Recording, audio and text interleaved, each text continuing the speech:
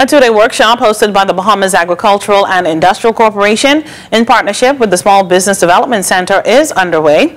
Entrepreneurs gained insight in competition and profitability using ProNet as a business strategy module. ProNet is an initiative of the Caribbean Export Development Agency.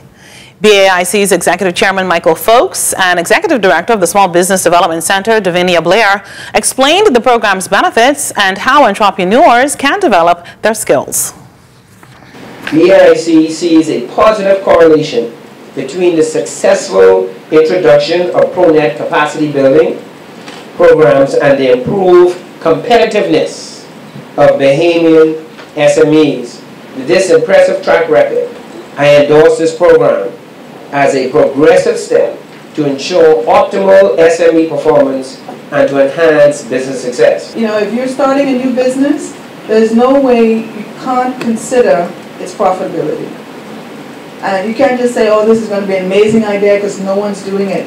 What if no one's doing it for a reason? No one's doing it is no longer an acceptable reason to start a business. When you talk about competitive advantage, you have to understand what everybody else is doing in your market. You have to know who's in your market.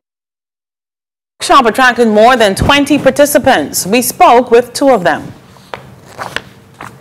Program is a step in the right direction in terms of imparting some very important tools to SMEs.